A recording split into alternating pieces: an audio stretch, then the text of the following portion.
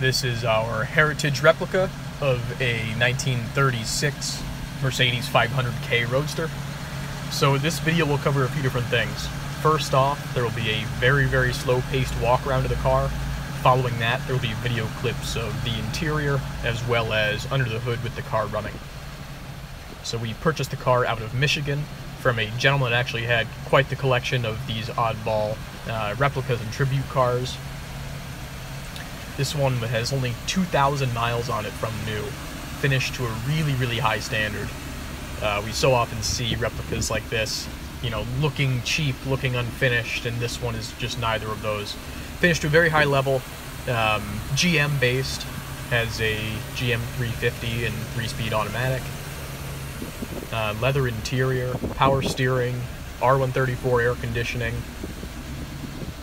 These cars are a pretty cool, usable tribute to an unobtainium car. But the body's beautiful, no real damage at all. I mean, this car is as close to new as they get. Like I said, 2,000 miles since completion, and it was enthusiast owned, so 2,000 miles of road use will, you know, not put too much wear. You can see even the sills are nice and clean. The step panels look good.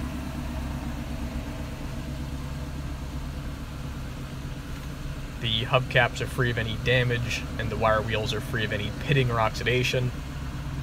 The glass and light lenses are all clear and crack free. Lights and signals are all functional.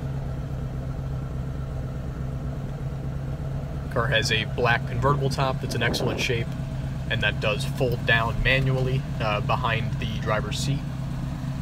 See our listing on our website for photos of that convertible top.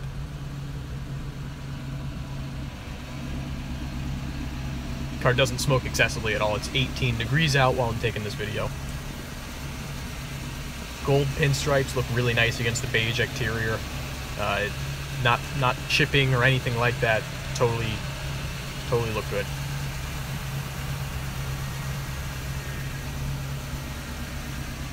All the rubber, the weather stripping, nothing is dry and cracked. Very fresh.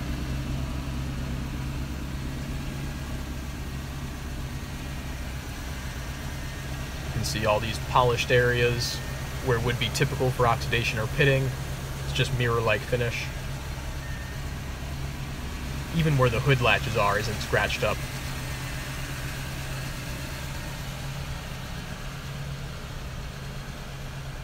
And now onto the interior. Tan leather, looks really nice throughout. The gauges are all functional. Odometer reads 2,095 miles, which is accurate since completion. All the wood-looking paneling is free of any hairline cracks. The radio is functional and sounds great. The air conditioning is R134, the more modern refrigerant. It does kick on and feels like it blows cold, but the outside air at the time is so cold right now that it's hard to tell you for sure if it does work. Regardless, compressor does kick on. Power windows are functional, power locks. Car does have power steering. Fan and heat are functional. You can see the sills are really nice and clean. It does have seat belts. It has kind of a dark burgundy carpet, which is probably the one spot on the car that does show some age. Seats are very nice. No punctures or scuffs, nothing like that.